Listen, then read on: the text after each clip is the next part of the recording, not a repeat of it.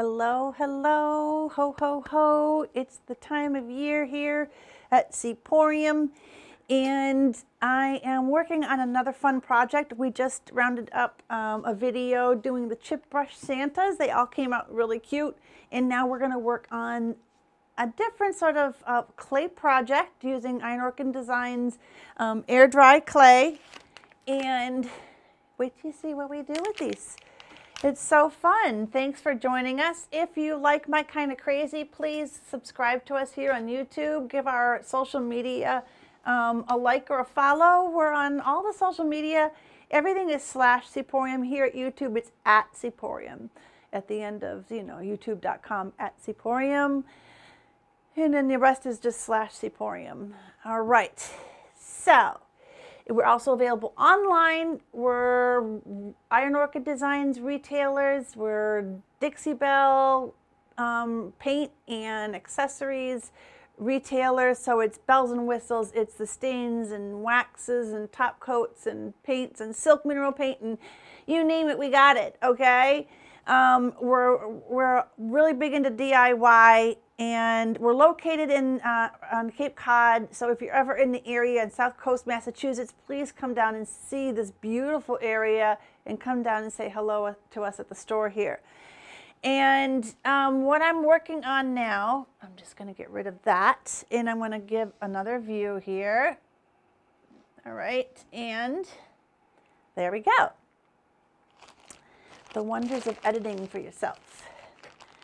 So what I have are a various amount of little hats here, and I want to show you how I did these. Okay, this one has a little crack on the bottom. It's not going to be a big deal.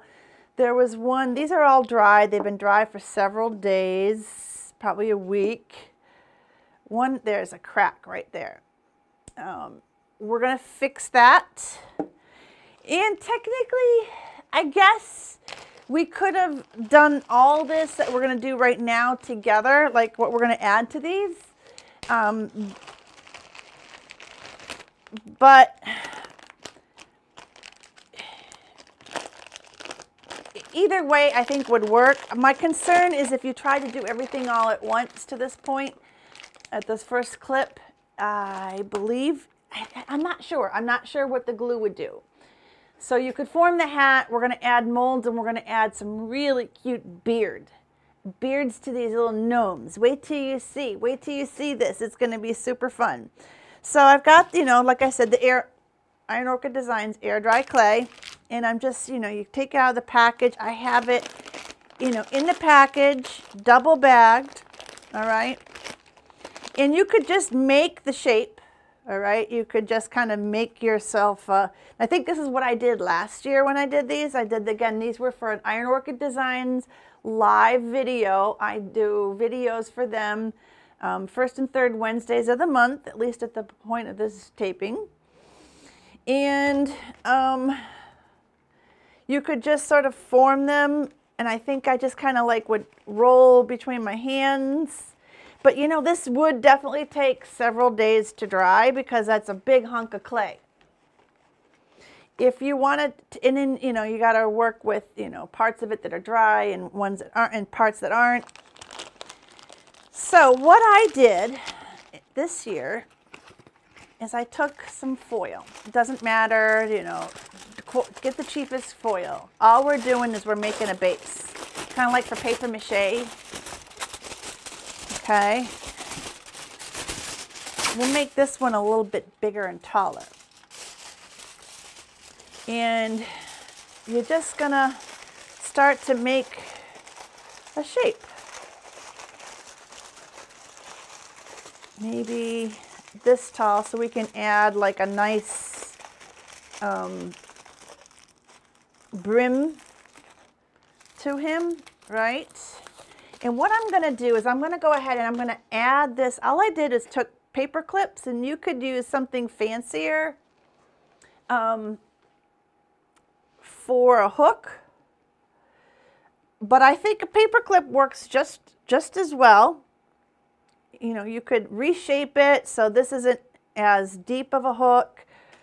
And what I'm going to do is I'm actually going to roll it into this foil.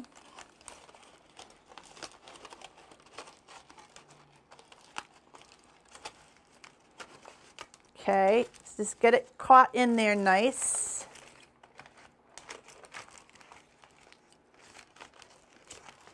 Okay, and then you just want to just keep building this shape until you get what you like. Now I wish I could do this all on time lapse, but that's not going to happen. And we can do this like this. This is enough of a point there. I want to make the base a little bit broader.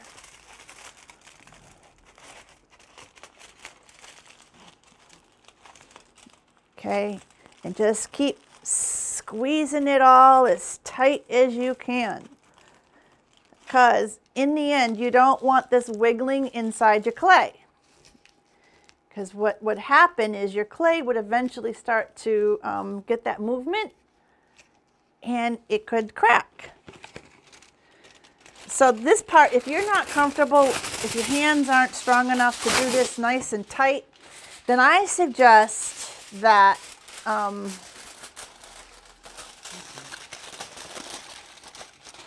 you do it the first way I showed you, was just by forming the clay itself. This will use less clay, and you know, if that's important to you to save a buck, I mean, this foil is less expensive than that amount of clay.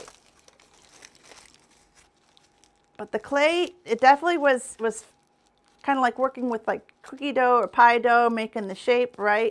It's kind of fun. We're going to add some more still. I think I'm making it bigger and taller, which is okay at this point, but I don't want to keep doing that. So, sorry about the noise. Let's just go ahead and do this.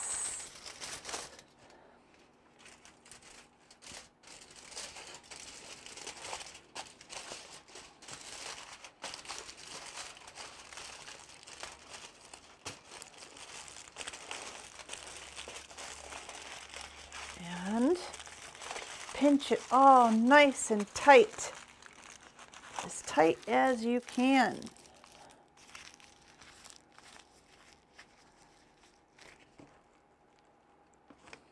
Okay, that's probably not bad, because you got to consider we're going to be putting a brim on here, and we're going to be putting clay around it. Okay, so pinch it as tight as you can.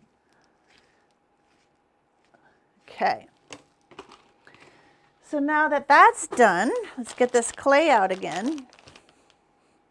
And if you watch the videos, you know that I do the clay, I store it in two baggies. The bag that it's stored in has a little piece of like a damp paper towel, lightly damp. And I'm just going to start rolling out some clay here. Kind of like in a triangle shape.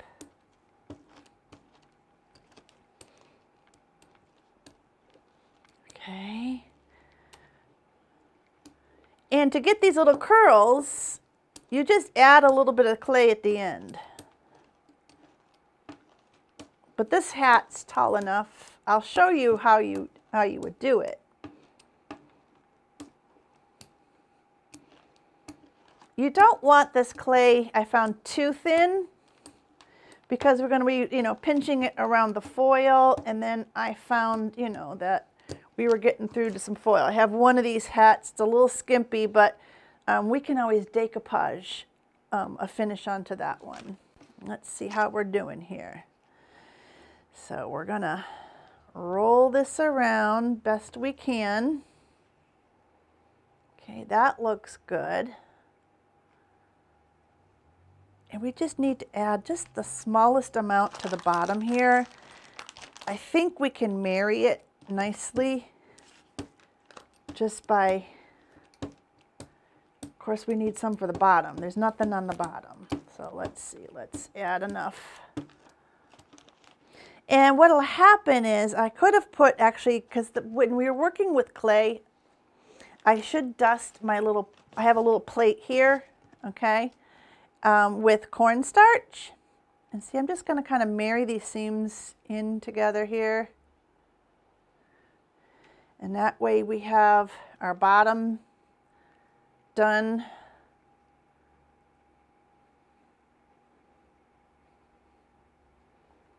Okay, and now we can kind of twist and turn this and marry those seams together.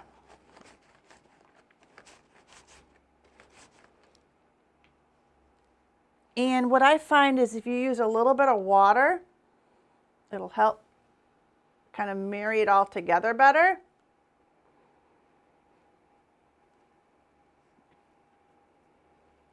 Okay, that clay wasn't down onto the foil there. It was like a bubble. Okay.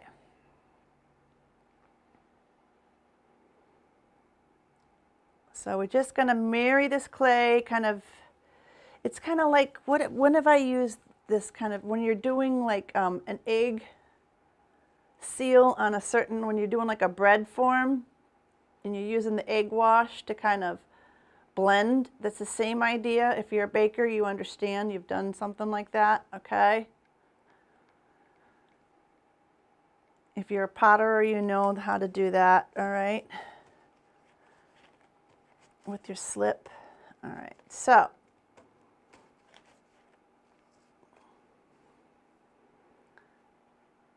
that's looking pretty good. It's okay if it's a little lumpy. This is handmade, you guys. All right. This is a tall one. We can use a nice big brim on this one. So see how I have this excess on the top? I could just kind of keep pinching it. But I want to show you, when you have the excess, you can make it like I could just do like a little curl on this one. And I'm just sort of twisting it.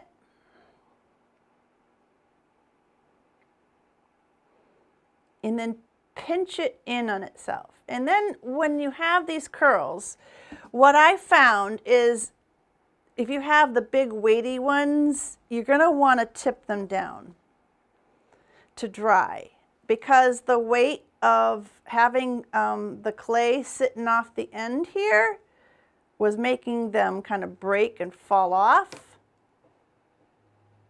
And it's okay if you have some wrinkles, because a hat that has the little curl on the top would be wrinkled. It would have the folds.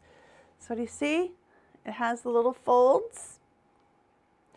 And then we set this to dry, or if you really want to rush things, like I said, we can take this another step now.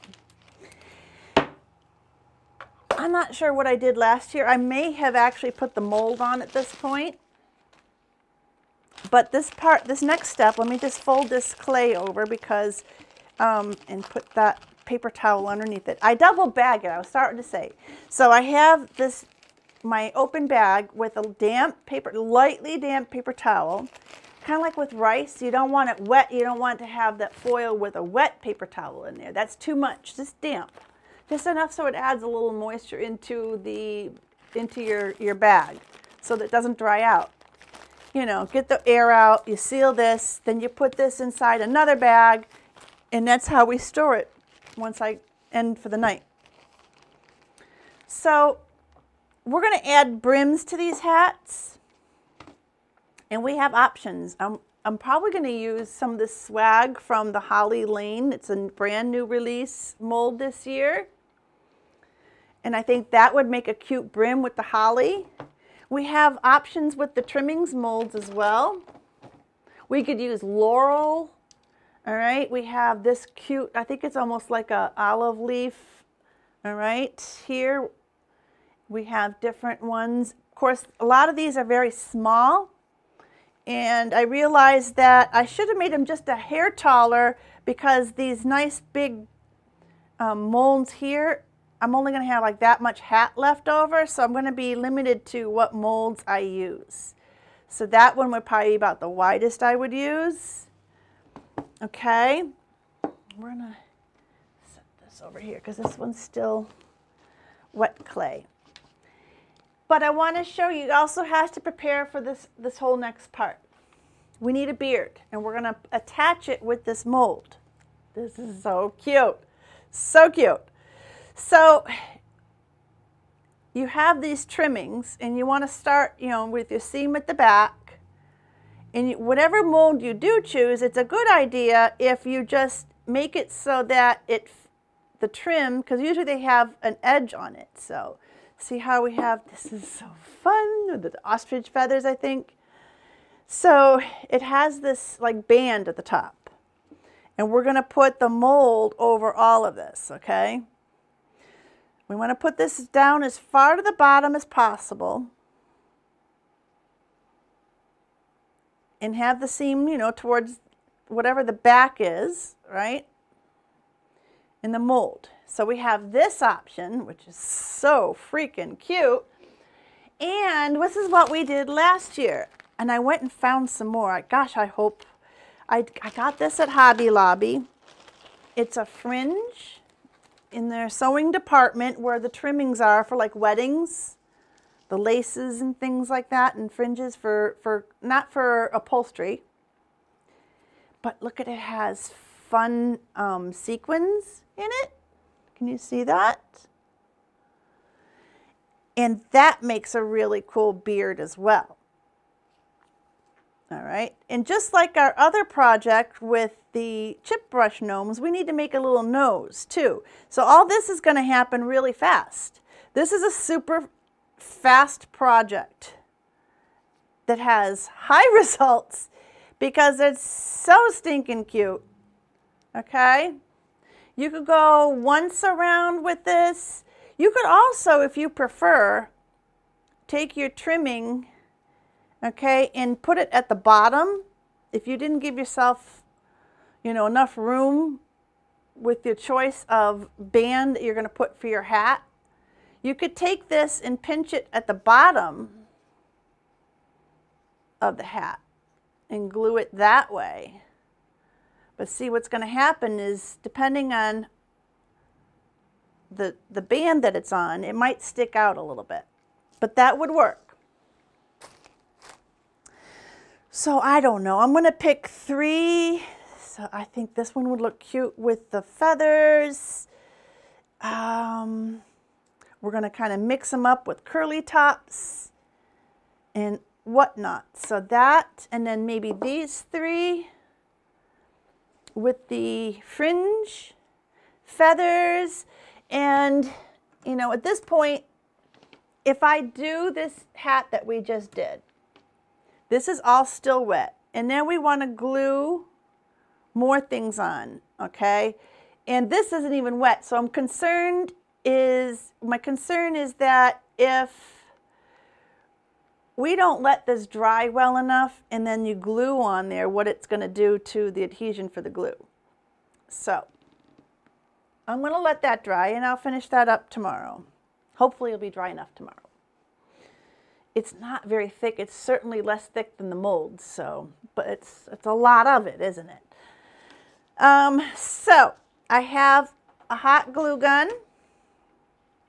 I also have E6000, and the reason I've got both out is I love hot glue, don't get me wrong. Hot glue is a lifesaver, but it's temporary, especially with this holiday stuff, okay? You go, what do you do when the holiday's done? You pack them up, you put them in a box, and you go store them, most likely in your attic. What happens in your attic during the summer? It gets awful hot. Activates the glue. Lord knows what happens to your stuff after, right? So, unless you have, I think there's a better glue, but for most of us, we're just getting the craft glue at the store that's cheapest, right, in the bulk.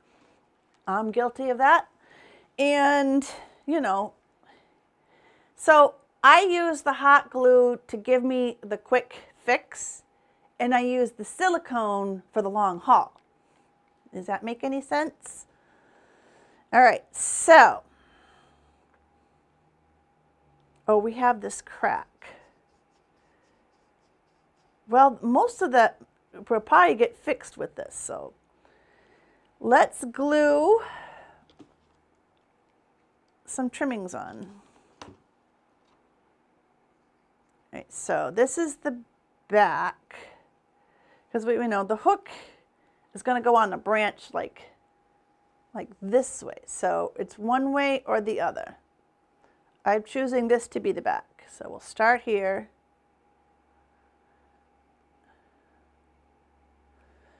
Okay, give ourselves a little start with the glue,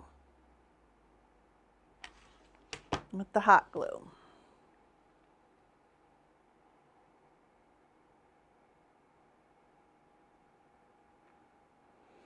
And then every so often, give it another little dab of hot glue just to kind of hold things in spot. Okay.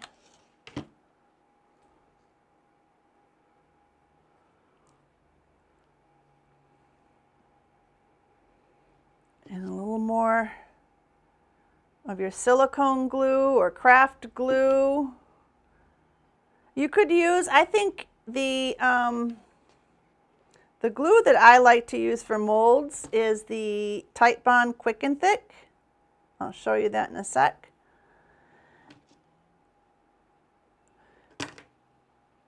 So this way, okay, we've got the hot glue to make sure whatever we're doing today is all like going to stay.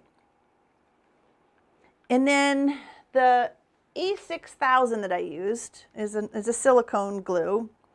Will help it last for quite a while. We're going to go just past our seam, okay?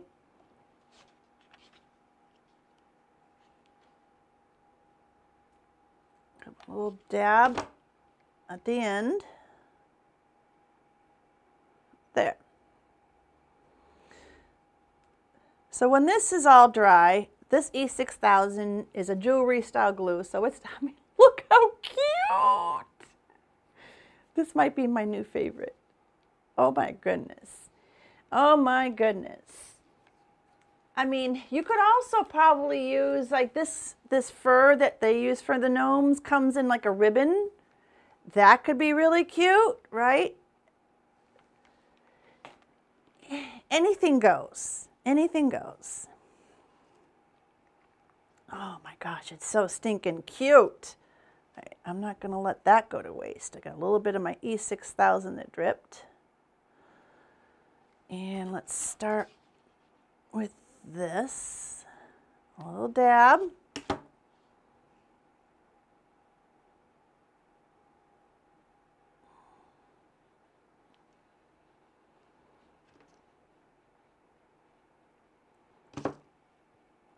And of course, with my heaters going, there's just the slightest wind here right now, and it's enough to make these feathers get all staticky. Oh, my finger touched the hot plate of the... So, okay. So you get the idea. A little dab of this.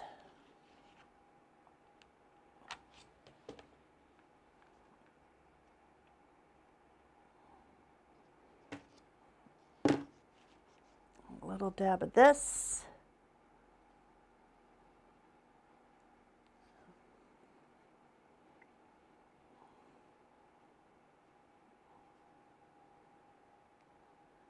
And a little bit to join the seam. Cut this a little bit past our seam.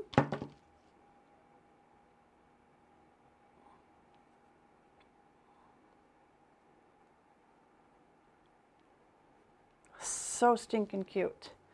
Let's show you what one looks like with this other, with the fringe.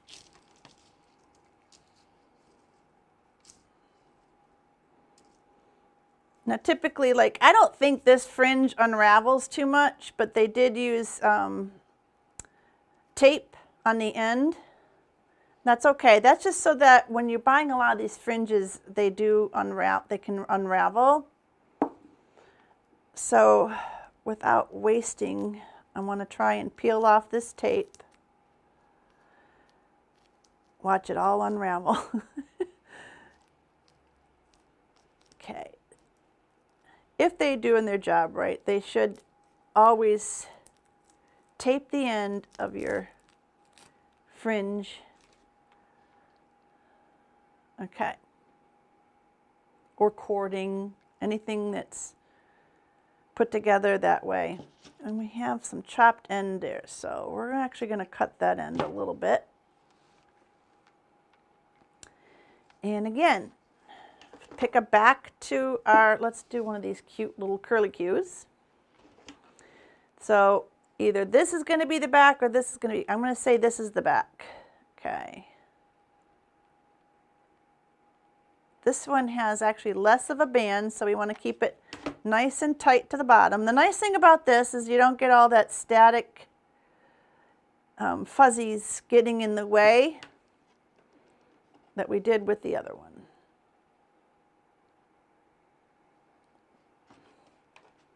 And again, it's because I have my heaters going here.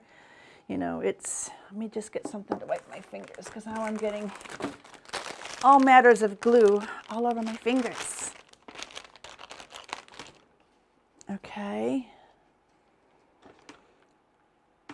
And some more E6000, I think. And then we'll do a dab of the hot glue.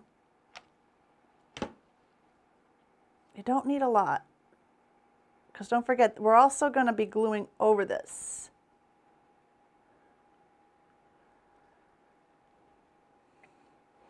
And again, this could be the Titebond. This is just, I think I used Titebond last time I did these, so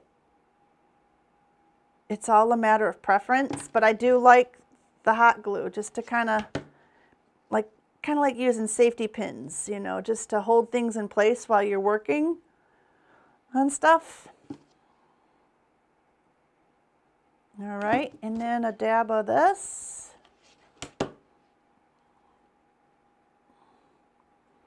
We're going to cut just past our seam.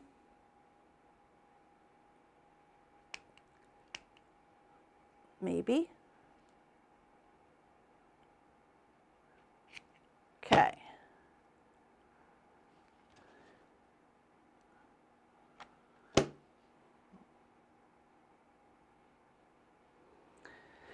So that's what one looks like with the fringe.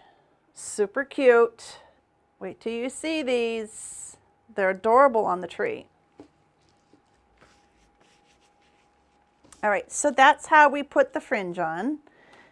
In here somewhere I have the cap to my glue. Oh well, okay.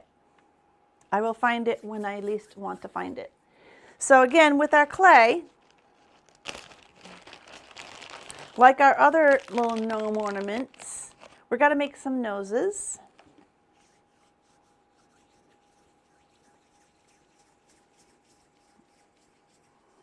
Just roll it around like it's the like a cookie dough, right? And these are smaller than our chip brush ornaments, so you want smaller, more dainty noses. Noses. Okay, I think that looks good. And then again, you just take the tip of something, anything, a paintbrush. You can kind of form it a little bit, make it a little more triangle if you want, and then poke little holes for nostrils.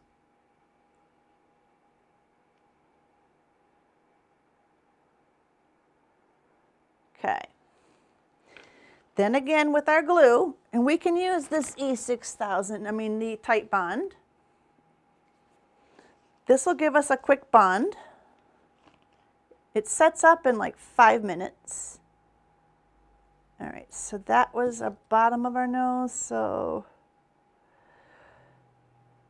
what did I do?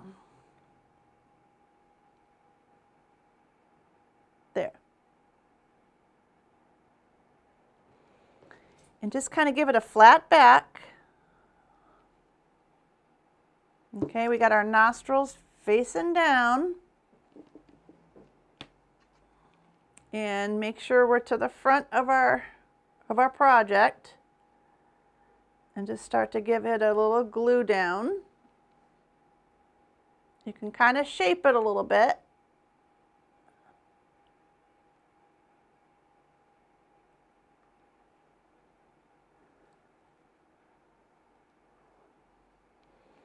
So you get, you know, kind of been distorting it. I had a nice little round nose end. All right, I think that's pretty good because when we put the band on. So this one's a little more interesting because you have to have the nose, the clay enough onto your base so that it doesn't break off. But you don't want it so high that it messes with the band. All right, let's make one more nose. Again, you roll it.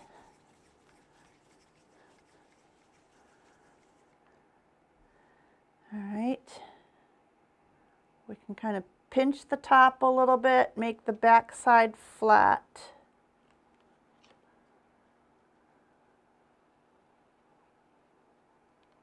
Give it a nice round nose. Make some nostrils. Could be the end of a paintbrush, whatever works for you. Okay, we'll give the fringe guy a nose. All right.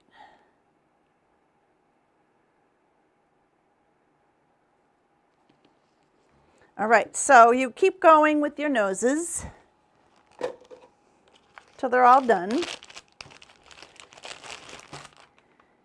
Keep revisiting them, make sure they're going to stick, okay? Where's our other nose? What did I do with our other nose? Is he? I can't find him. There he is. Okay. So now we're going to make a band. Like I said, we can do this holly. And when we're working with the molds, it's a good idea to have a little cornstarch handy, a little soft brush to dust it in with. You don't do this if you're using resin. All right, but then again, if you're using resin, it would be hard for you to bend it around here. You'd really have to pull it out of your mold really fast. If you're using another product, you're going to have to just play with it till you know how it's going to work for you. I know some people use something called Form Flex or Flex something compound. Form Flex maybe? All right, I'm going to take this clay and I'm going to kind of make a tube out of it. And this clay, I'm telling you, if you watch my other videos, you're probably going to get sick of it. And I have a video on, it's one of our most watched videos, where I talk about the difference between Iron Orchid Design clay and the other clays. And to me, it's night and day. And I came across it rather by accident, and it really did. It happened very innocently. It's not a gimmick. I just was in a moment, and I noticed how much nicer this clay worked compared to the clay that I was using. You know, this was all at the beginning when we were just coming on board with Iron Orchid Design.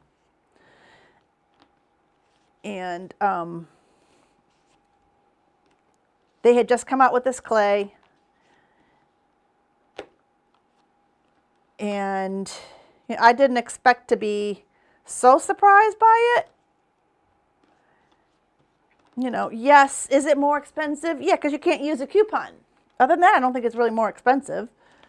But the value to me, if you like to use molds a lot, it's worth it to me. To me, it's totally worth it. So this we can, oh, that would be cute with the holly coming around his nose. Oh my goodness. Oh my goodness. And then will this go all the way? Not quite all the way around. That's okay. So let's cut this end off. We can use parts of the mold that we want and save the other parts that we don't. It's okay. This is a swag, so this is one end of the swag. Maybe let's do the other end. And again, our cornstarch. We're going to dust it, dust the mold. That's a little aggressive for the, if you have an excess, I have a garbage can over here. I'm just going to tap it into the garbage can. Okay, and then kind of make a tube and press this nice and flat, because the important part is on the bottom side. It's not what you're seeing. This side that we're working with is going to be the back. And the important part about this is that it's nice and flat. So you see me take a putty knife. It could be the back of my thumb, whatever works for you. Sometimes, especially if you have the first gen molds that don't have these little micro rims, I find that it was better to almost kind of slice it like that. Whatever works. I do prefer to kind of pull it more sideways, back and forth, than one direction all the way. Only because I think that the stress that you put on the clay by pulling it in one direction and keep pulling it that direction, it might give you more cracks, but I can't say for sure. I feel like that would be the case. And then we're going to let gravity do its part. Pop that out. Okay. And we're going to use our, oh, here's our cap to our, see? I found the cap to the E6000, yay. We're going to use this Titebond. We could use the E6000, whatever. The important part to me is that this fringe is on, that's not going to slide off. And then we're going to glue the back. So should we do this way? Or curl this way? I think it's this way. Okay. I think it's going to be cute wrapped around his nose like that.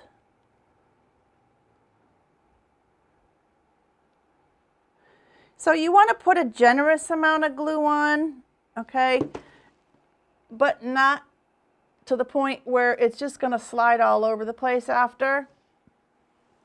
So, I mean, it's kind of by eye, and if you did put a lot, just kind of keep gently pressing on the mold after to kind of, once that's on the surface, to kind of get that to kind of ease out. And then not only are we going to glue it down onto the surface, but we're going to pinch it in on itself. Because remember I said we're doing a lot of pulling on the clay by pulling the back smooth and everything. So if we pinch it in on itself, up and down, side to side, okay?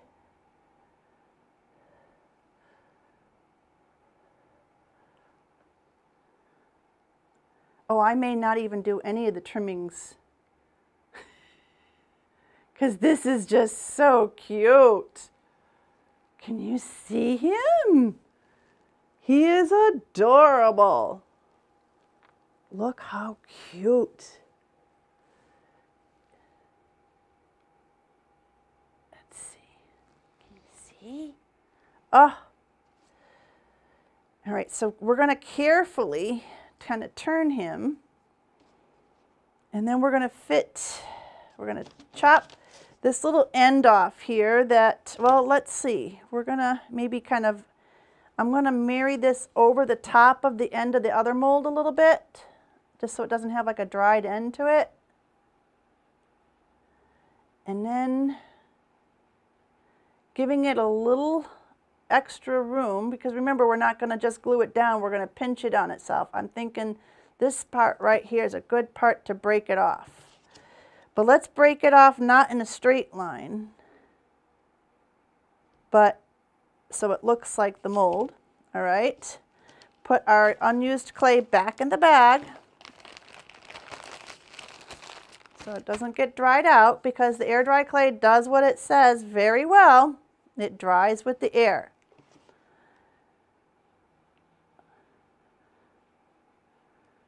All right, so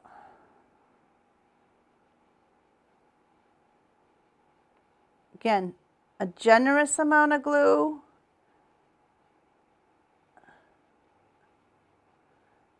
But not so much that it just slides all over the place. This will set up in like 5 minutes. I mean, it won't be dry, but it won't slide around so much. Okay, we're going to try not to get the fringe caught up in there. We do have to cover the fringe over here, okay? It's kind of a song and dance at this point. And we're going to pinch it together.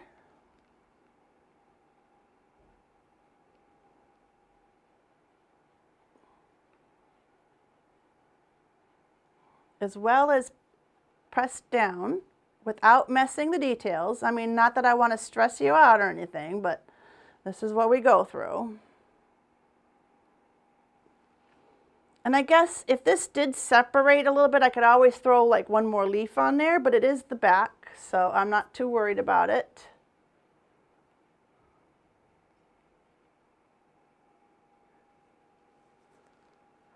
Well, it's kind of the side. Because I have a feeling when this dries, it's going to separate. I should have given it a little more cut. Because remember, I pinched in on itself.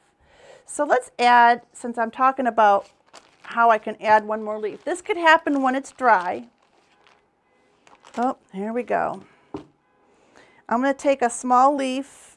I could have taken an end from the swag that we used. We are in our studio. Our shop, fancy word for studio, whatever. And we are on a main street, so we have businesses and stuff around. So that's someone's car alarm or whatever. All right, so now we're going to add just one more piece of the mold. This could have been a butterfly. It could have been anything else. You could stack them, whatever. And then just kind of pinch it in there, and no one's the wiser. He's going to be stinking cute. But you do want to let them dry. The important thing here is if you can hang them, because especially with these, the ends are kind of sticking below, you know, where the hat ends. So I'm going to sit them at the end of the table right now, but I also found that that glue, if you set them down, you have to be careful that the glue that's on the fringe and everything isn't coming out on, you know, from the mold in the fringe, that the glue isn't going to, you know, glue the fringe that way that you have it drying. That's what I'm trying to say. Wait, right here. So like, let's say this is the end of my table, right? And we're letting that glue like that, right? I found like, oops, it's all stuck that way and it was all kind of stiff. So at the end of this video, I'm going to go hang him from something so that we don't have that happen. Let me just show you how to do one with the trimmings mold. Let's pick one, anyone, right? This one's a nice one. I do like this one. It's kind of Nordic, if you ask me. And it's little. It'll be cute for this little fringy one. There's trimmings 1, 2, and 3. This is trimmings 1. Trimmings 3, they did kind of bring things together and made the ends so that they fit instead of having straight cut ends, but that's okay. You can fit them around, and where the seam happens, you just take like a toothpick and kind of marry the two parts together so no one really notices. Let me see if I can show you in a second. Because if you were doing this like on a frame and you were going to do a few of them together. All right, so I am going right to, this could have like a little bit of an extra margin on it. It's hard to go side to side on this, but notice what I'm doing is I'm going back on it. So we're getting some dried bits of the clay here. I'm going to marry that into our new clay, but in the back part. so that it's not going to interfere with the front portion of our mold. All right, I have a little bit of where I can trim off there. Let's see how we have a little gap there. And we're going to use our Titebond. There's our guy with our nose. And we're going to start where we think the front could be. That's a little aggressive for the glue. Of course, that's where the trim has to happen, right?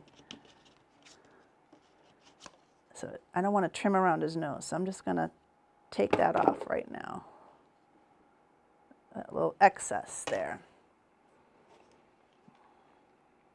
You could get like an old paintbrush and kind of work this through. You could use your finger, work it through. Actually, well, that's what I'll do.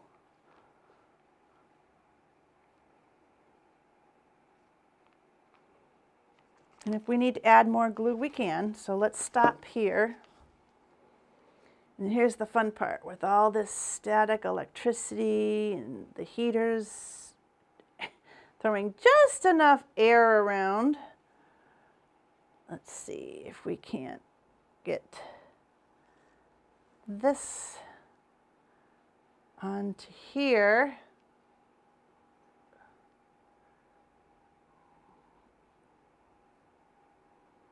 Oh my gosh, so stinking cute.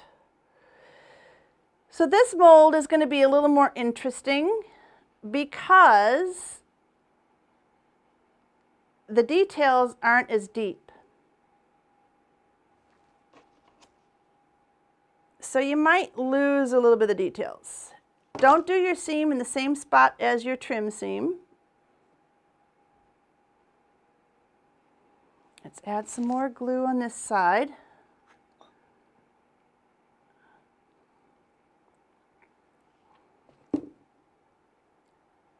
Okay.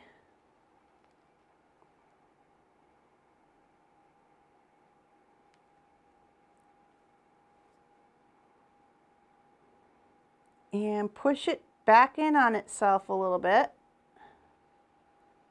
Remember, because we're doing all this stretching to the clay, we want to put it back in on itself. If there's a little gap on the top here, we can fill that with caulk tomorrow.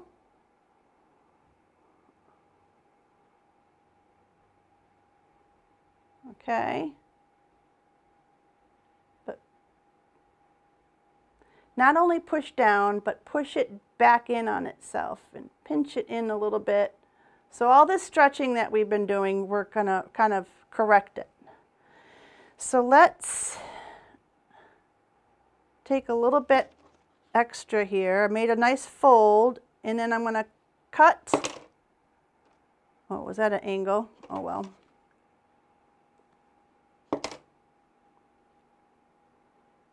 And then we're really going to make this work. We're going to pinch this in on the seam. I think I have to add some glue. And I think if you did have some glue where the two parts meet would help for that seam to stay together. Okay.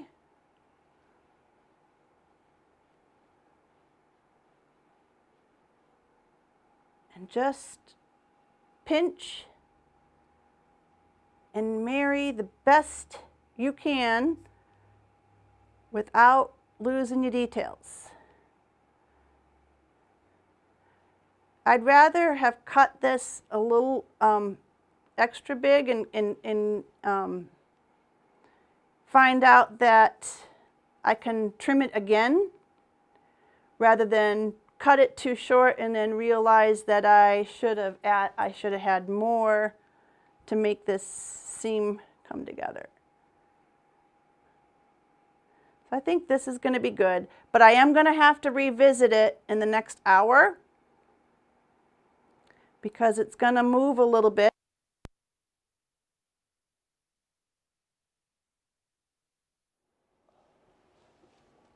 All right, so these have all dried overnight. These are so stinking cute. I don't know if you're able to see, like, oh, absolutely adorable. And we do have little areas where the molding, some of them, you know, when I left, they separated a little bit more than others. Some of the trim got in the way of things.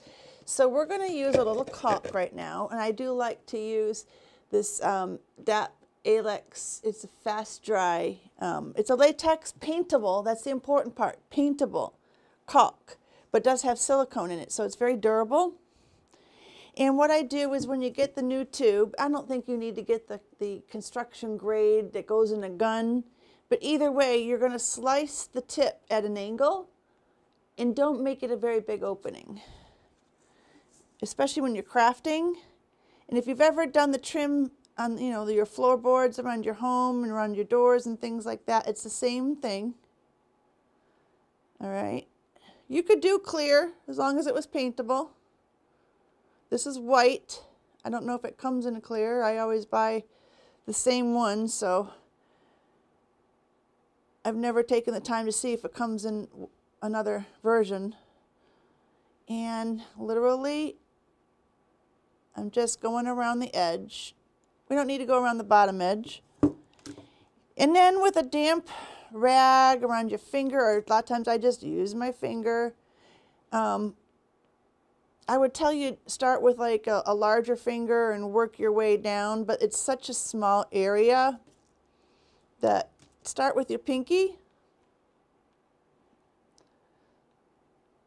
And sometimes you might find you're getting out like a Q-tip will help.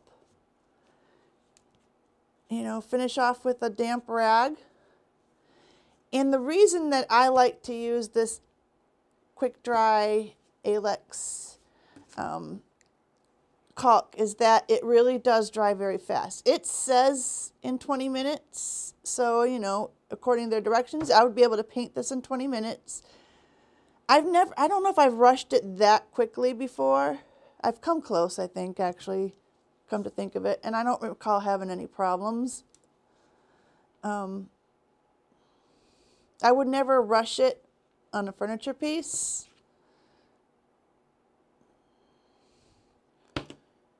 All right, and just kind of get right into those edges best you can. This, because of the silicone in here, it'll help also glue the ends that don't have, you know, where it's a little separated. All right, and it's just going to fill that edge. So it's not a very big gap. This one here, see, we have a little separation at the seam. All right. We can, if it was bigger, we could take a little more glue and clay. I'm just going to use the caulk. And imagine if this was clay and it was a bigger crack. I would just take, you know, a toothpick or whatever I have, right? I put the glue in. Let's say this caulk is my clay now. All right, it's sticking up a little bit. I would just kind of take my clay and make the lines kind of marry with each other. All right, but it's caulk, so. All right, so no one's going to know that that was there. I'm going to end up trimming some of these feathers that just kind of end up getting involved everywhere. Okay. And I'm going to keep doing this. We'll see you at the next step. All right, we have all our children. We have all our children that have been molded and dried and caulked and dried, and we can decorate now. So one thing I noticed when I did these last year, I think I was a little more on the ball. Well, first of all, decoupage really wasn't on my radar. You can decoupage these. Obviously, you can decoupage anything. It would be a little more difficult to do these ones with the little curlicues. And what I did last year is I took sometimes fat ribbon and I had curled them around the cones, but obviously for simplicity's sake, you would want to do this before you put the molds on, okay? So if you want to put fabric over your hat, I wasn't a fan of it because I couldn't get it nice and tight. I'm sure there's an easy way to figure out a pattern. First of all, I think it would be best to do it over a straight one, not one that has a little curly end on it, okay? And without the mold there, you can pull it nice and tight, right? And maybe cut it so that you get a nice tight fit, because that would be a super cute hat with this fabric. But lo and behold, I'm just not going to do it. I wasn't a fan of it last year because it was wrinkly for me, and I could not figure out, and it's funny, I was going to go into fashion design. I couldn't figure out how to make a pattern to get them nice and tight. So, but they're going to be super cute painted. You could also, like, there's other things that we could do. You could decoupage, like I have. This would be too big for these that have this cute napkins that you can get. They're all over the stores now with the holiday themes. You could get plaid napkins. I wouldn't do ones that have, like, I would just cut out like one of these dogs maybe and decoupage it on one of the hats. This would be super cute. It's a fabric that we use to line some drawers in a sideboard. It's got these it's like a filigree, almost like a damask, but it has these little bees in it. And that would be adorable on one of these, right? And this one you could probably get away with cutting it and decoupaging it in pieces, perhaps. All right, but again, if you're going to try and make this a hat, do it before you put the mold for your brim on. I thought, well, you know, you have decoupage papers. I don't have anything that would be really great right now, but like this would be easy to do. You could take parts of this and overlap your seams, and this is Art Deco bird pattern from Bells and Whistles. We have this in stock. It comes in a big sheet. It's I forget the measurements. It's like almost 34 inches by probably more than 2 feet across or 2 feet across. So you could decoupage, right? We could. This was, I thought, was cute. I have a whole collection of these because these are fun. The napkins, and they have this sort of a nautical holiday theme, which we're all about here. We like to mix our nautical and our holidays any way we can. So this is a fun one, and you could actually just, I might do this on take a couple of the elements from this and decoupage it onto, you know, a hat. We might try it. Let's see it on one. Okay. All right. That's an option. You could take, you know, just for the pattern, you could take, this is the palette wood. I no longer have this. Some Dixie Belle retailers might have this left, and it is no longer available to us. It's not available to be bought. It was on clearance, and everyone bought it up. I noticed last time I went to buy it, it was no longer available. Hopefully they do carry it again, but at this point they don't have it. So this is a possibility. And again, this is something that we could do in sections. I could do like little triangular sections. I might do this on one. This little one with the roses would be really sweet. All right. This one, if you want to do a nautical, this is colorful tiles. These, by the way, these are different than the Art Deco birds. This is also Bells and Whistles. They're rice papers for decoupage. And they do have the fibers in them. If you use gator hide as your medium to apply them, the white background to this rice paper really gets very translucent. If you use clear coat, it's a little more visible. It's a strange thing. But these also, in this style, they come this size, which is, I know there's a measurement on here, 11 3/4 by 16 1/2 inches long. And there's 3 sheets in each package. All right. And we sell these, they're like not even $10, $9.74. All right. Those are really cute. I mean, I don't know. I'm toying with the idea of doing a nautical, sort of a Mediterranean one. But I think that if I try to decoupage, maybe this one here where it's busy, or this one where it's busier, I might be able to get away with a decoupage, because you're going to be layering it and, you know,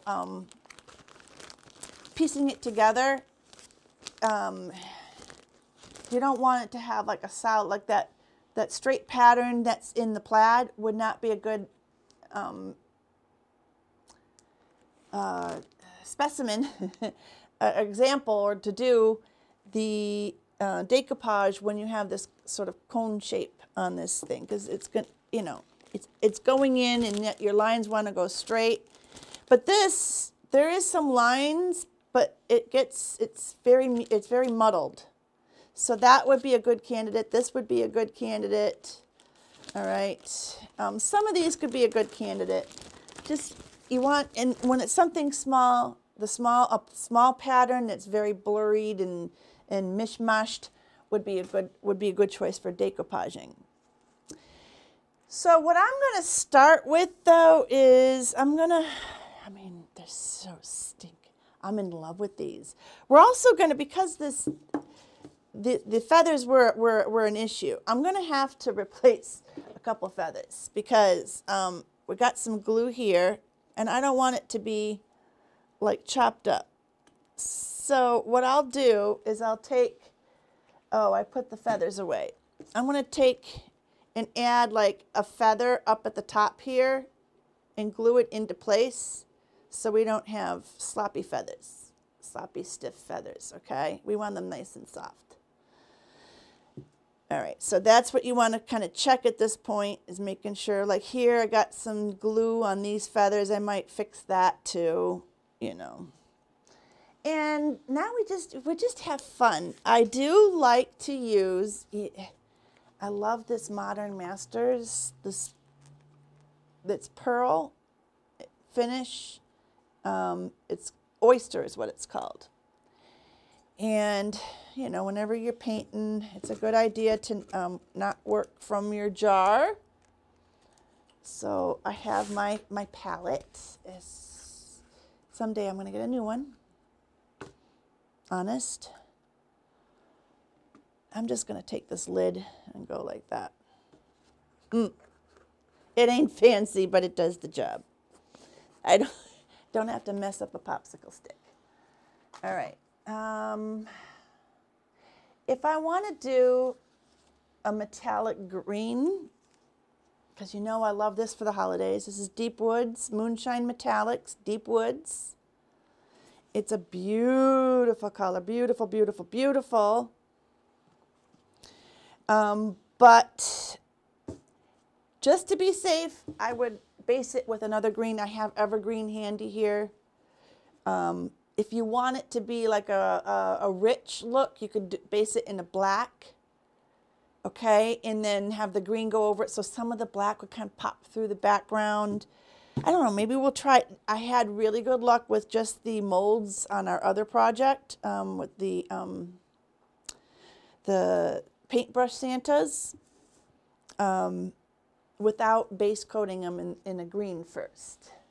And then I have, of course, a red. This is Honky Tonk Red. It's a great Christmas color. It's a good, really, really, really solid Christmas color. These are chalk mineral paints, by the way.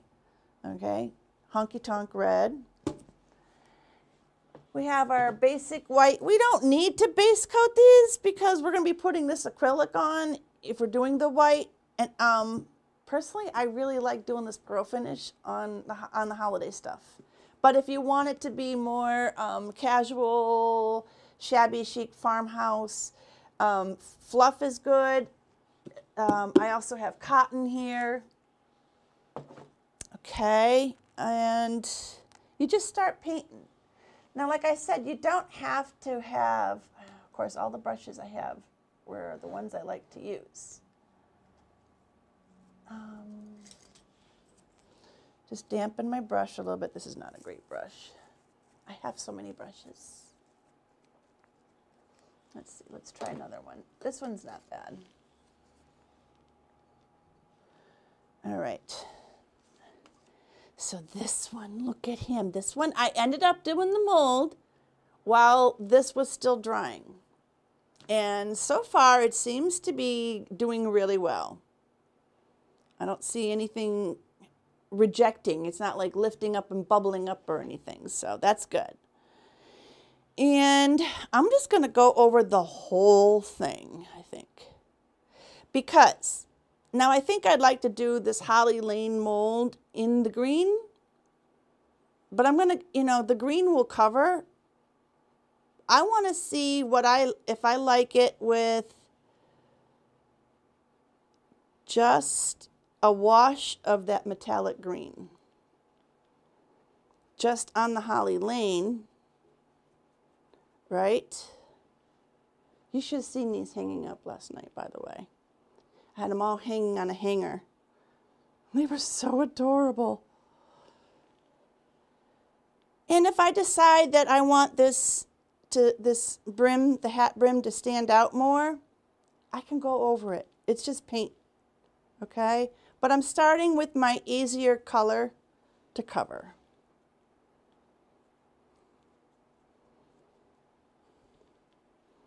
And I love the little sequins in there at Fringe. He's like a shabby chic little gnome. And I love how the mold goes around his nose, right? So you just want to get right in there. If you're having a tough time getting the paint to go down into the depths of the mold, use a little water to help it go down. We're going to need some more paint. That's what I say.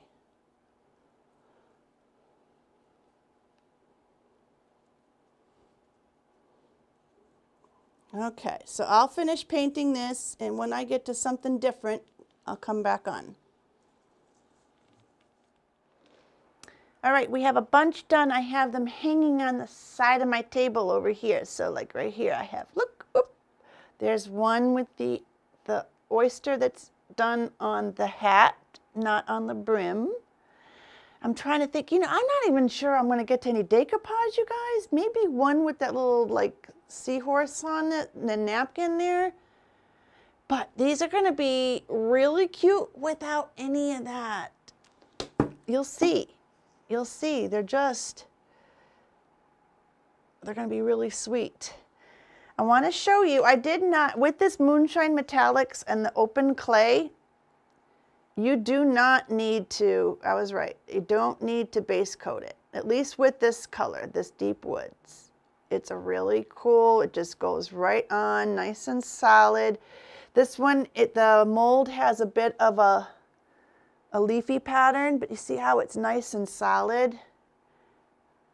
Some of these I'm going to do red hats. I should have made more because I got too many ideas. And right now, just with this, I think it's 7 that I have, just the combination of red, white, and green, I don't even see the possibility of doing any with decoupage really on here, that because I want to get these simple ones out because they don't need a lot in my book. But if you have some really great napkins or tissue, that would be a great decoupage project for this. Go for it. We'll see. I might. We'll have to keep watching the video to see what I do because I don't even know at this point. All right, so I'm adding green to some of these. I'm not a fan of green hats. Some of this will be a wash. Let me show you one in 1 second, what I mean by a wash of the green. I have to decide what I want to do with the red, because if I'm doing all this pearl and metallic green, like the red can't be plain, so I might have to do some garnet, which is a gemstone mousse. But the thing with the gemstone mousse is if you're going to be kind of in a rush to seal it, which in this case at this point of the game we're getting awful close to Christmas. I think we're less than 10 days now. I'm gonna be rushing the finish on this. So with gemstone mousse, it takes a little while to really kind of cure. So you're best off to put it on after. You can always add another coat of a glossy finish that keeps that metallic. But it's basically, it's a water-based gilding product. It's not a wax. I don't want you to confuse it. It's water-based. But you use it like it's a wax. It's very thick. Some of them are thicker than others depending on the pigments.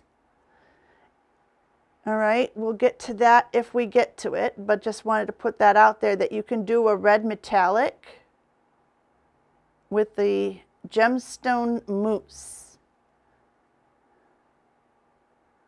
All right, so let me just get through this little brim.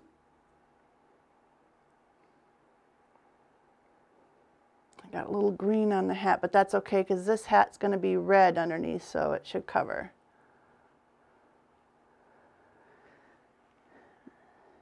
I guess the whole thing doesn't have to be all metallic, right? So we'll see. Some of them I might leave just the plain red. And I think some of these would be cute without the metallics. But again, I guess I needed to make more. And the nose, we're going to do on a clip coming up. I like to, because the nose is such a little portion of this, I kind of save the nose till after all this, because that way if I get a blur of my green paint or my red paint or whatever on the nose, when I go to paint the nose, I can kind of hide that. All right, but if I had the nose painted now and then I blurred it, you know, then I got to go mix my flesh color again. And what if my flesh color doesn't come out the same as my first batch? Because I do it always on the run. If you're going to use a lot of flesh color paint, go ahead and make a lot of it and store it. But I just do it on my palette all the time. I used to care. I had made a bunch of it and kept it in a little jar, but I don't even do that anymore. So that one will look really cute. Okay, we're going to do the red hat. You know, you don't need to see me paint the red. If we get to the mousse, I will show you that. But let me show you what I mean by a green wash. I think this one will look cute with a green wash. All right, remember this guy? Oh, he's so cute. Oh. So for the wash, again, you don't want to be dipping into your jar because now we're adding a lot of water, all right? And we want to just keep it to the area that has the details that we want to wash. Okay. We can get a little bit around the edges. Treat this like it's antiquing. Only instead of a black, we're using this metallic green.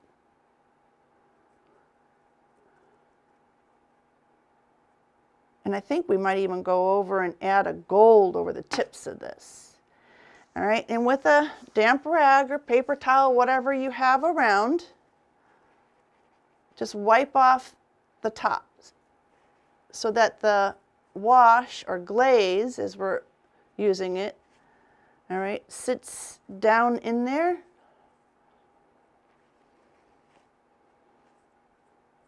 But see how I got some on the nose?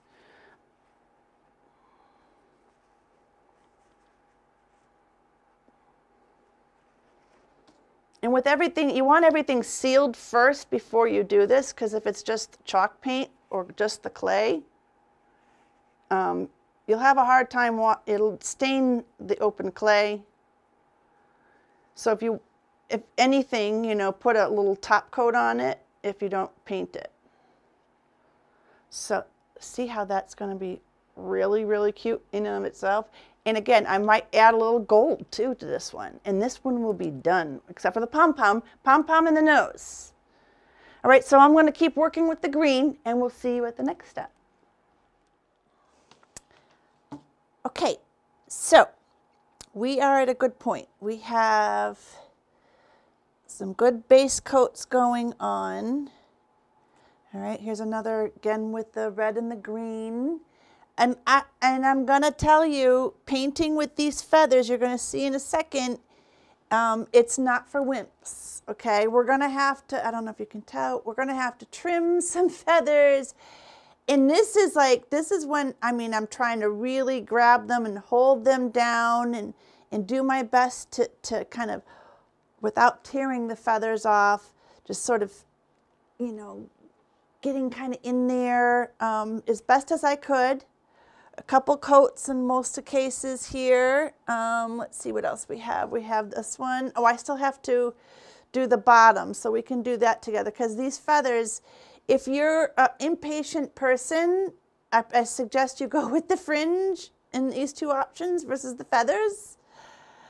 It's just that the feathers are so darn cute. It could totally be worth your efforts. All right, so I'm trying to get a good angle of that because he is just adorable. All right, so we're going to fix him. Don't want to get him into that paint. This one's pretty much done except for the pom-pom. Okay. How cute is he? And what else we have? I have them hanging on the side of my table here. This one's pretty much done. Okay, all I did was the wash of the Deep Woods Moonshine Metallics and the red on the hat. You know, we could embellish these. You know, there's these stamps. Well, we'll get that to the next step when we're doing some embellishing. We'll talk about options, because from, you know, these are just ideas at this point. I showed you the basics of this, and you're gonna do what you do. This is what I'm doing. So I want to kind of touch, we're going to go into some of the embellishments right now.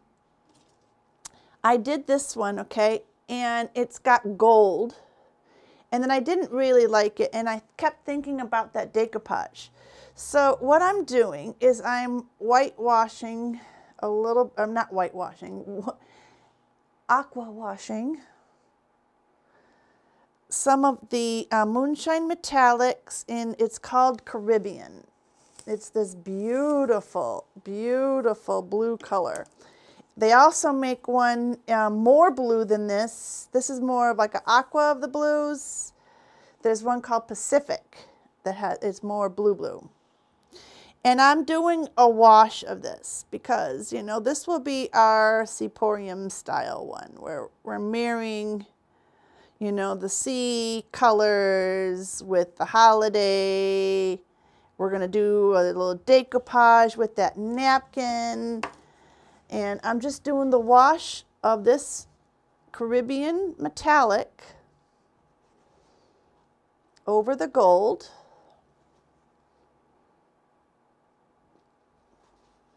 And it doesn't, I could have just done like a black wash over this, but then I just felt like he was going to get too elegant.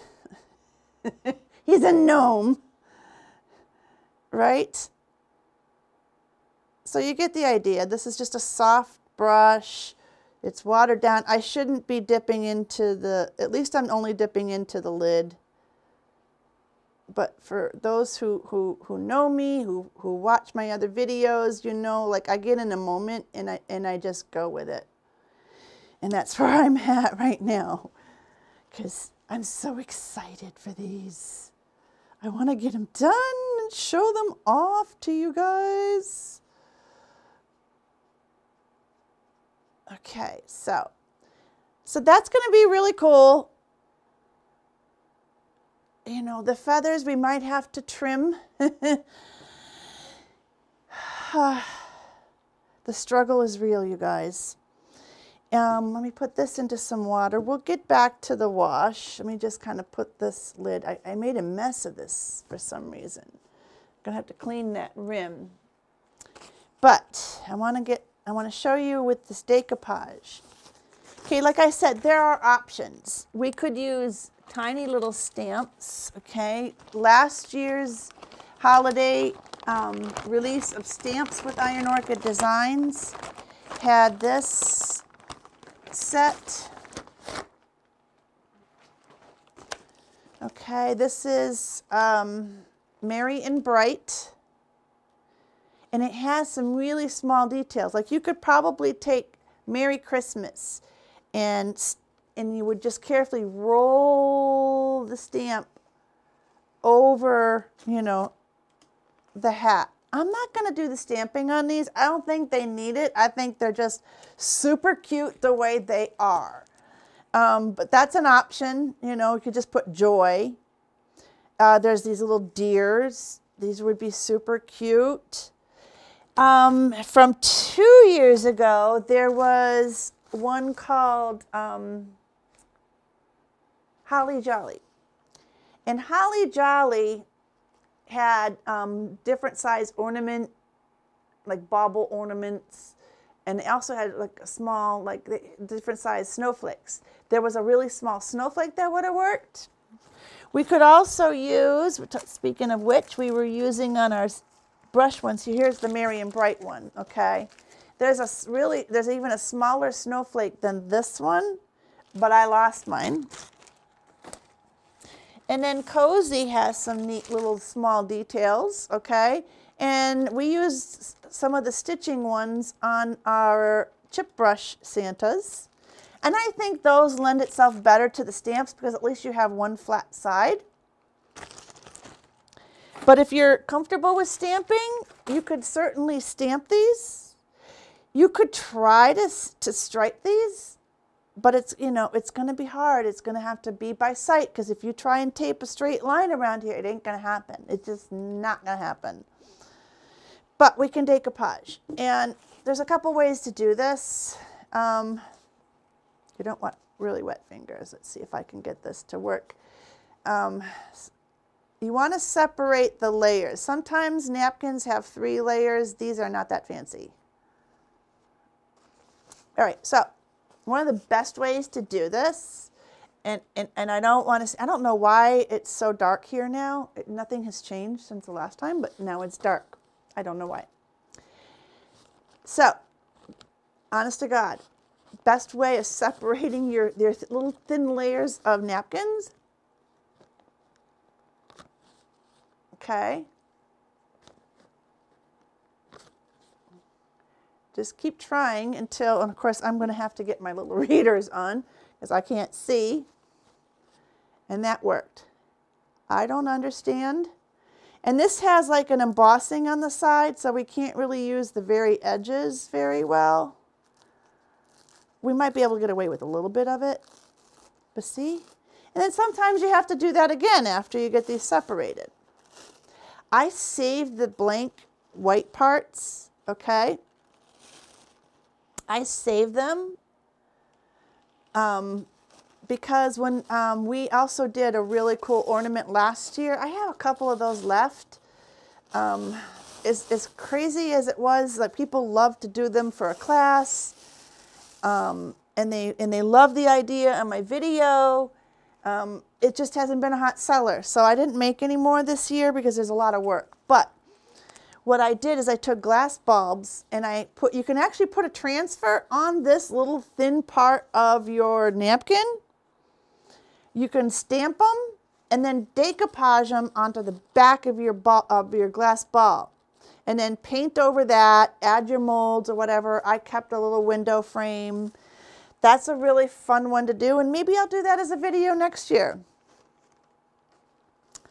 All right, so I don't want to use my nice little small sewing scissors for paper. It's just not going to do it. We're going to use some regular scissors, and let's see.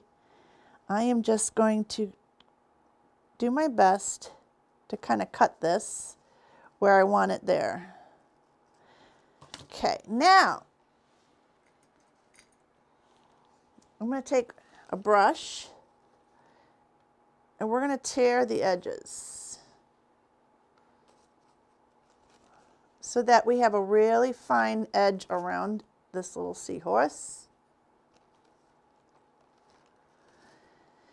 And let's try and go for this starfish too. We can always reposition that one, okay? And just see how, because it's so thin, and these are like super cheap napkins. These are probably like dollar store napkins. Okay.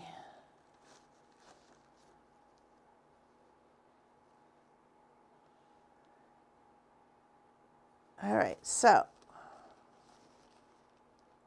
just carefully tear off what you want.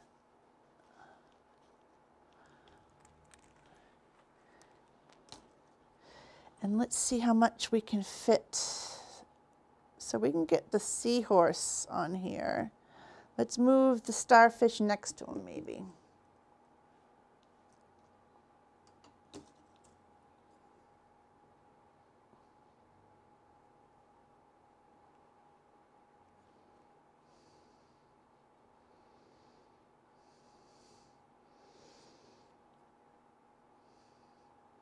Okay.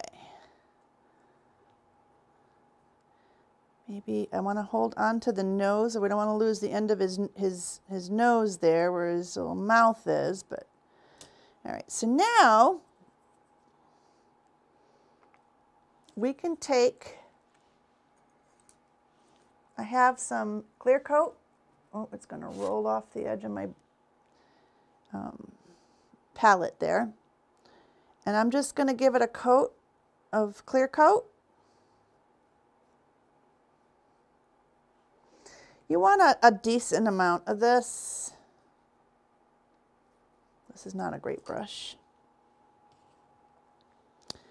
And we don't have to worry about how, like a direction that we put this in, okay? Or on, I should say.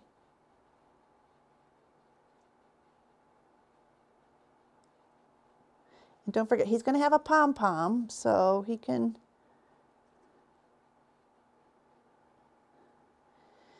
All right, let's get a better brush. This is a better one, I think. Better than the other one anyways. Make sure that wherever this is going down has top coat underneath. The clear coat satin is what I'm using because we want to keep a sheen to this hat.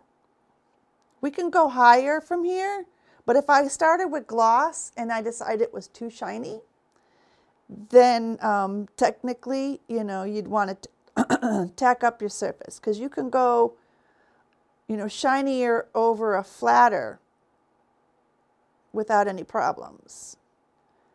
But look how cute. That's going to be cute. That is going to be cute. But you don't want to, you know, go shiny and go more flat afterwards.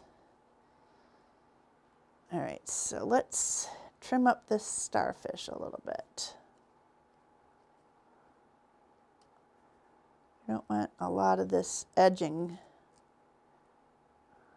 We do want the holly, okay. And again, we can overlap part of this if we want. But keep in mind, it's going to be fairly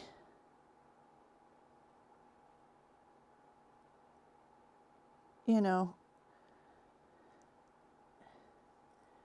translucent. Let's cut the edge of this off so that we can see his nose. There. All right. And then you're using the same top coat, whatever it is you're using. It could be Mod Podge if you're familiar with that. If you're already using that, go ahead and use that. All right. And let's fix this holly leaf that I tore. Close enough. All right. He's going to be super cute. All right, so the rest of these, they're going to be straight out paint. And we might add some little, you know, ribbon We got to do pom-poms. We got to do the nose. So let me kind of tidy up here and I'll catch you on the next clip. Okay, we're in it to win it at this point. I keep saying that, don't I? I have a little mix now going of, well, I'm starting, let's see. A little bit, the tiny little bit of red. We're going to mix it into the white. That's actually, that tiny bit was a little aggressive. But let's get a color going. That could be our nice rosy color. Okay, let's take a little bit of this.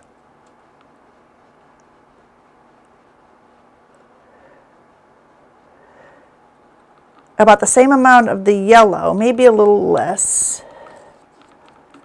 We're going to add a little more white. I'm just using some acrylics that I have, just because they're easy to get a little dab out. You can use our chalk style paints. The white is cotton. If you want to come down a hair, but it wouldn't make a difference in this particular case, but it would be fluff. All right, so that looks like a nice light skin color. You keep playing with your red and your yellow, your white, to get a color that you like. And then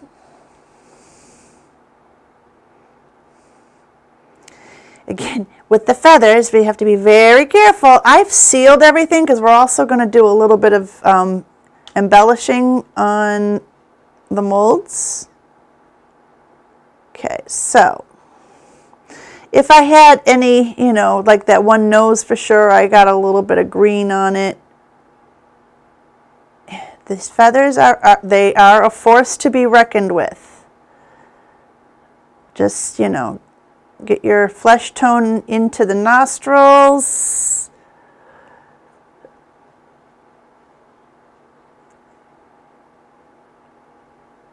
Just do your best with the feathers if you have feathers. And then you could take a little bit of this pink maybe. We need a little bit more pink than that, so we'll add a little more red. And then you can kind of just blend it.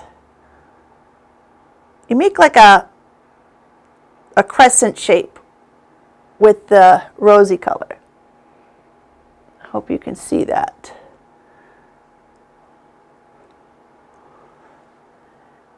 You know, you just play with it till you get what you like. All right. Now I want to show you, that nose is done. All it needs to get is sealed. We have, I was telling you about the gemstone mousse, okay? We have, this is the diamond, this is garnet, we have gold. There's also amber, which is basically a copper. And so for this guy, I think I'm just going to kind of brush over him with the gold. But see, we're getting a little empty here because I like this a lot. So let's see if we can't get some out. It's getting a little dry down at the bottom. Yeah, it's a little dry because, you know, I use this a lot and maybe it wasn't sealed great. Let's see what we can get if it'll rub on. All right, so again, just this like stenciling, just the smallest amount, and I'm just going to take this. You could use, you know, a Q-tip and just rub it around. Now, I have it sealed because gemstone mousse, if you're going to plan on sealing this, afterwards you have to give it plenty of time to dry. And I'm saying plenty, like it might be a good week or more. Okay, so typically I do this last so that after my sealing, so I don't have to wait for the gemstone mousse to dry. I mean, this will be dry to the touch, but it's not something you want to go and seal over until it has plenty of time to dry. So this could also have been the wax at this point because it's just rubbing on. But, you know, the nice thing about this is if you're using it with a brush or whatever, it's water cleanup. And just doing that adds, you could see all the details now. All right, so now he just needs a pom-pom and he'll be done. Let me show you another one. Actually, our nautical one, the gold got a little mucky. So again, I've sealed these, so I'm just going to go over the top and bring back our gold a little bit. I could have done this with the actual paint, but I just wanted to show. You get a nice shine. It goes on just like the gilding waxes. And it's such a small amount. You can stencil with it. You could paint, you know, a piece with it. A little would go a long ways. You'd want to have a base color of a gold first. You would want it to be a small piece because it's, I think it's like $15 for the little jar. So he's super cute. We'll do his nose. And then he'll just be ready for a pom-pom. What I do? Oh, I keep putting this. Was that the one? No, that wasn't the brush we were using. This one. There it is.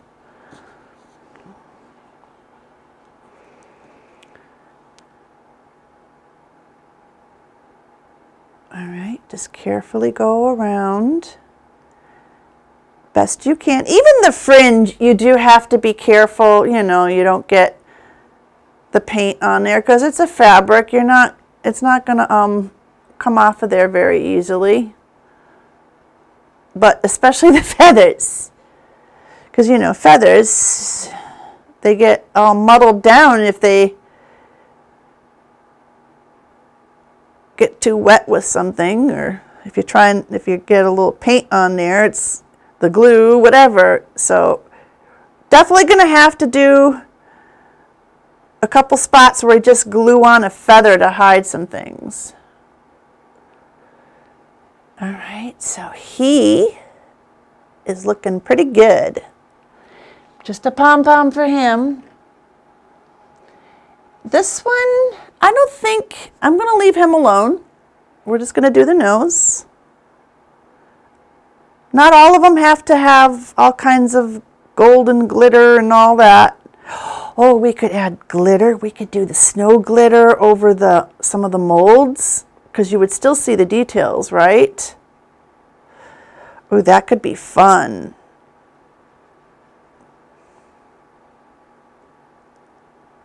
But I do like to add a little bit of yellow to our pink mix to make the flesh tone. It does make a big difference. And even still, like now, that's a pretty pinky nose. So we could kind of go and add a little more yellow and make it more fleshy.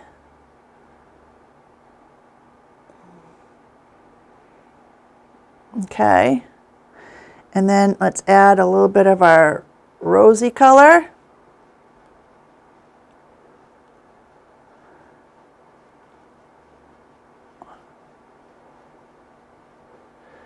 I mean, if you wanted, you could also add like a little dot of like bright white opposite of your little crescent blush here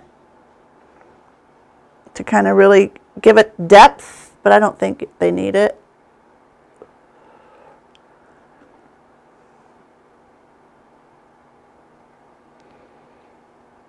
All right.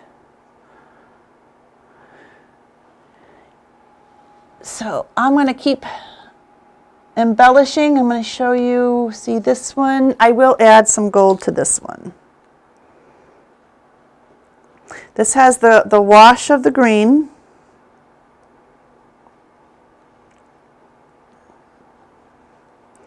I didn't add any red to the berries. Some of them I went and added red to the berries.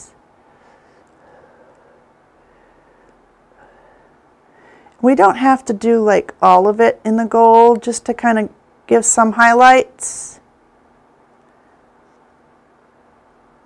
because I think you'll find, you know, this light wash and the white,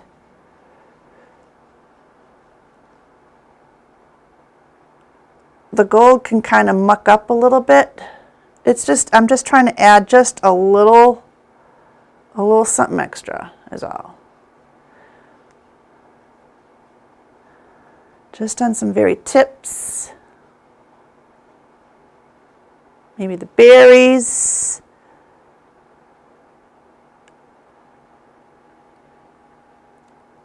Okay, we'll do his nose. What else? Oh, I wanted to show you this one. I did the, I'm going to have to fix those feathers.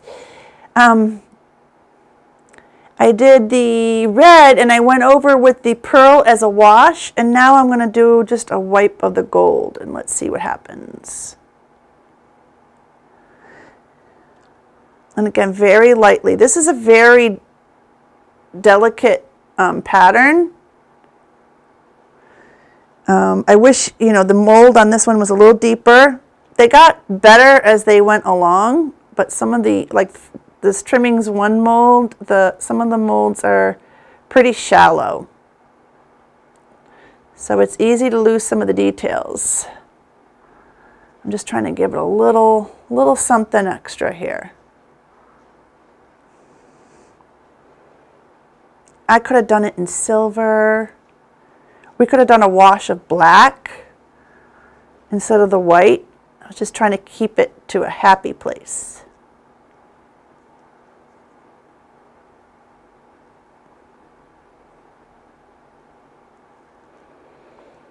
Okay, so now that has a little more richness to it. And so this one, we have a little bit of everything going on. We have the little berries, we have the green holly. I'm thinking I might leave that one alone. Let's see, what else do we have?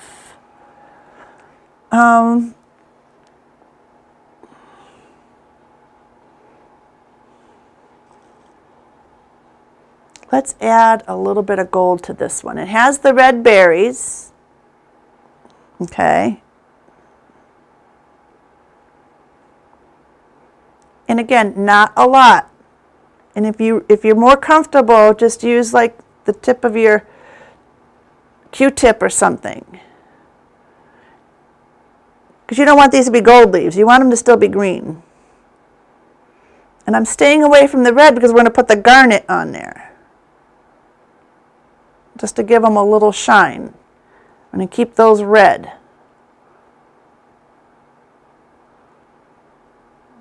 And again, we'll do his nose.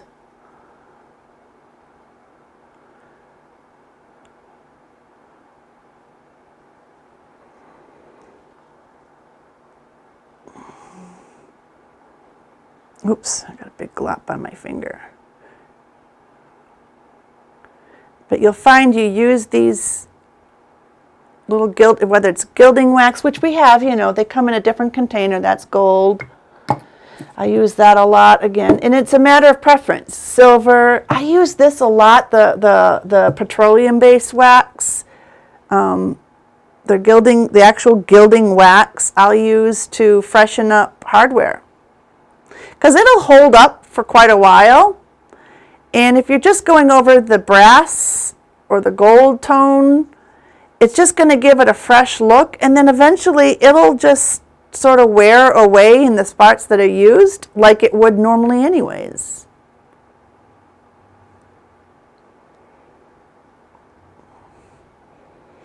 There.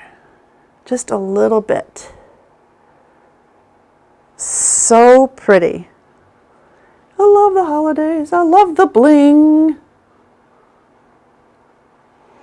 Now let's go over with the garnet.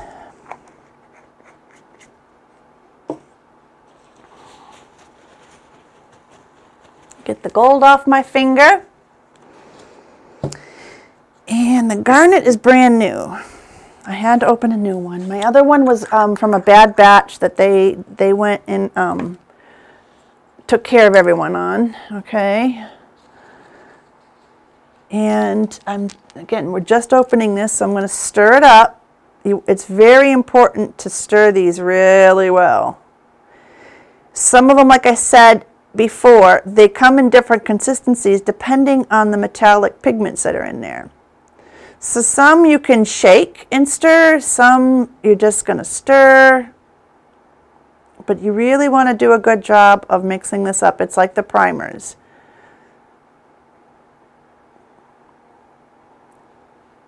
This had like some, looked like an oil at the top. But again, this is a water base, so we're just really making sure all this is mixed evenly. But it's such a pretty color. And I definitely, I mean, the holidays, come on. It's the time to, or Valentine's Day. Now, this was our last one, because, you know, we're off season. And I don't carry a lot of the metallics anyways, but if you ever are in need of anything, give us a little time. We can put it into our next order for you. We could prepay that for you, send you the link to pay, or just wait for our next order for sure, and we'll just... this I'm just going to kind of paint it on because the little dots are so dainty. And I'm just going to go over where the red is, just to give them a little shine. I'm not going to do the hat.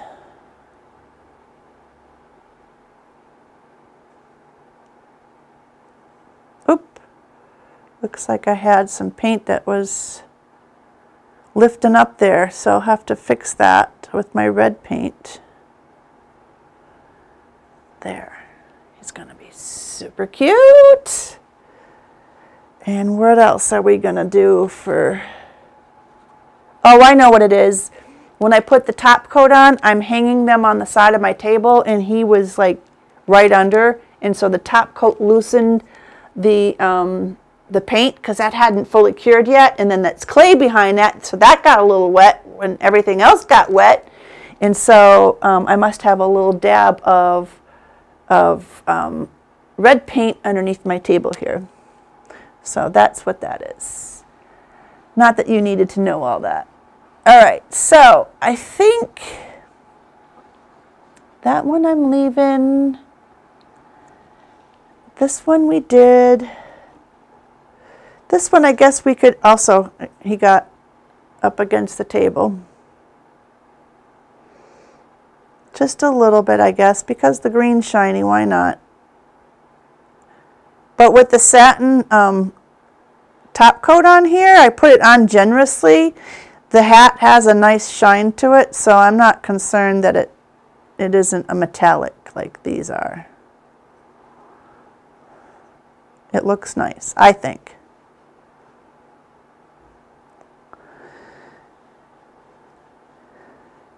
When I do the windows, which we'll get going soon, and I will try to get a video up. It's kind of my thing, the windows that I do with Iron Orchid Design products and the Dixie paint, like it's crazy. And I do a lot of the gilding on them, just to kind of take them over the top. So that's cute. I don't know if I'm going to add any gold to the leaves on that. Let's try leaving that one alone. So like I said, there's just so many ideas. I don't know where to stop. I might have to make more of these. All right, so I'm going to finish the noses, and we'll talk about maybe some greenery or bows or something. We got to do pom-poms. Pom-poms. All right, you guys, we're in the thick of it here. Truth be told, this is the third time we've tried this video. My sound is not cooperating, so let's try. Let's try it again. So I have a needle and thread. Oh, we're going to have to get new thread.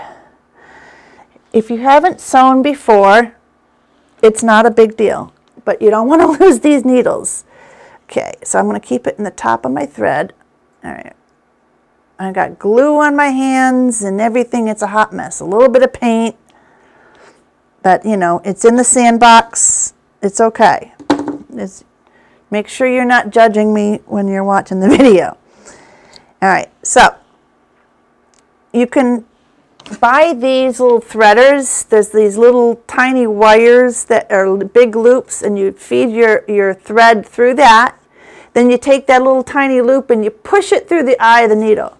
However, I have my readers on, so I'm able to see well enough to get the thread through the needle. And this is not the greatest quality thread. It's a little weak in my opinion, so I'm going to double it. Normally I would say no if you have a good quality thread, but this is like a loose weave on the back side, so you know, I want to have a good size knot, and having it doubled helps. All right, all I did is I wrap it around my finger, roll it off, and then pull that whole mess down to the end, okay?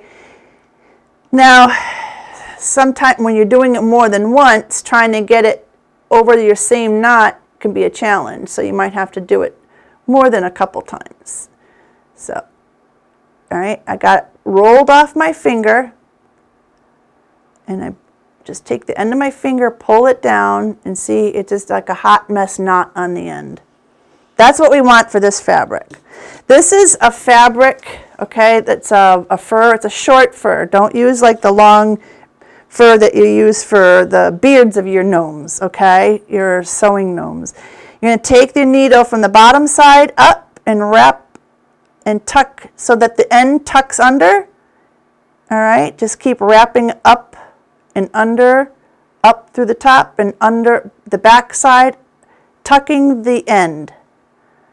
All right, I think this is called a whip stitch. Not entirely sure.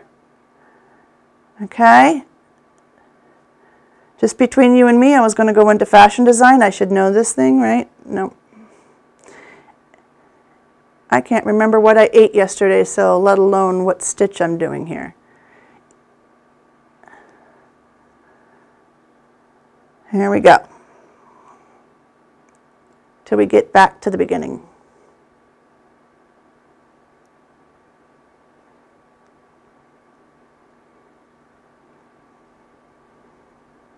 I think we're almost there. Pulling it nice and tight, and see it makes like a nice little circle. Nice little pom-pom. That's the idea. So now I'm almost like one stitch away from my beginning. And I want to keep my center in place here. I could use like a dab of hot glue. I don't have this on, and put it in there. But when I go to pinch this on to the end of my gnome, it get awful hot on my fingers. So here we go. We have, you know, we could put them on the end of this, okay, and pull it tight like I'm going to show you in a second. But I want to show you when you have them straight, right, and we have this paper clip here. Where's my pocket? Let's see. Didn't want to lose that little pocket. Okay. We have our pocket. We're going to get our Titebond. We could use the E6000, you know, whatever you like. Let's try the E6000. I did Titebond with the other ones. Let's do E6000 with this one, and maybe we'll find one works better than the other. I don't, you know. E6000 is a silicone glue, and it's meant, you know, it'll definitely stick for like your jewelry needs. I put a good amount in there. All right, now we're going to take this over the top. We got our thread. We want to make sure we have that. And we're going to pull this over the top, and we're going to punch that little paper clip right through the fabric. All right? Now we're going to pull this nice and tight. This is where I found the single threading wasn't working. When I was trying to pull this nice and tight, I was getting some breaking. And then you're going to make a knot. All right. It's good to do this, you know, maybe in an unseen spot. So we can kind of spin this to the back. Because I guess if anything, you're going to get a pom-pom area that isn't perfect where these knots are happening. So I have a loop here. Okay, see this loop? I'm going to stick my needle through there once and then another couple of times. Now very slowly and carefully pull that so that this loop keeps riding down, kind of like it was riding off of our finger, right back to the end. And just to make sure we get everything nice and tight, I'm going to do a running stitch because this is still not really tight.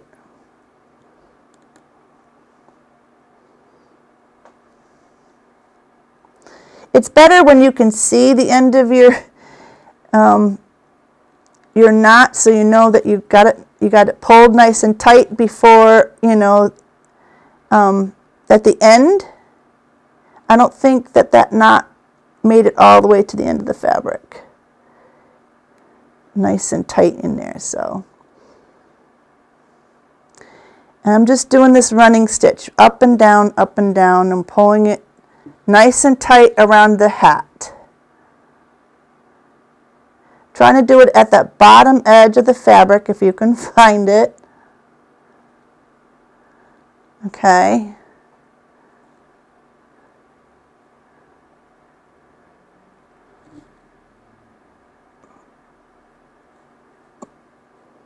Just so that, you know, we're not defluffing any of this pom-pom above. That's why I'm trying to do it from the bottom. All right.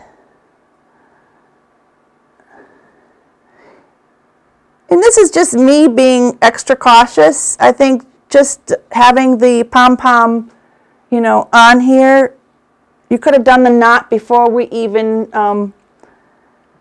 put the glue in and glued it on. I'm just taking it an extra step, trying to make it as taut around our hat as possible. And again, we have our loop. All right, and my last stitch, I made my loop. And I'm going to wrap my needle around that a couple times. And we're going to try to get that right up nice and tight in there. Okay. And again, you could just buy pom-poms. All right, we have a couple done because again, this is my third shot at the video. All right, they all have their glue. This one needs to get his hook straightened up here.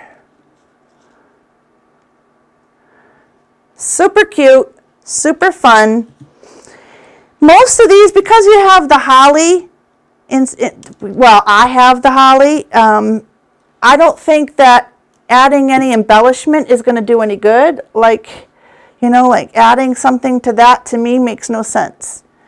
It's already got leaves. And the same with this one, with the, I know it's like an olive leaf. It doesn't make any sense. However, there's a couple here that I just used these trimming molds, and I may add a little something something, okay?